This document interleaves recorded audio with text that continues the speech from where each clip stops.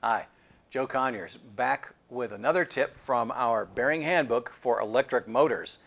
This one's called Fix It Right. Let's read the tip right out of the handbook. It says, the contact between the bearing ring and a properly machined and dimensioned bearing seat should not require the use of bonding agents to prevent movement or turning. That's a fancy way of saying don't use glue. So why doesn't glue work? What we're trying to do is replace a properly sized and shaped shaft or housing fit with a product that's going to span between 5 and 15 thousandths gap.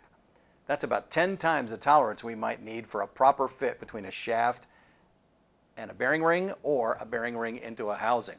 And in my experience, that always leads to failure. So what are your options? Well, you could replace the shaft or housing, or you can contact a quality machine repair facility and discuss your options to fix it right. That's it. Thanks for watching.